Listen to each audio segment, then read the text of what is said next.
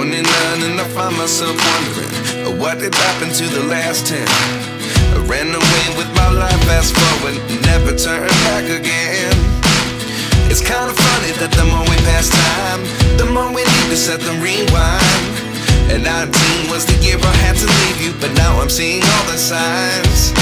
Is this really happening? I can't believe it's true. I'm just as surprised as you. Is this really happening? I can't be too sure, but one day I'll be yours again.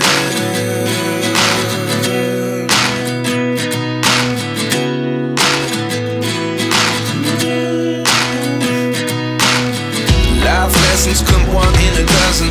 The other 11 get something from nothing. I sit here looking for an answer. Maybe the biggest question was in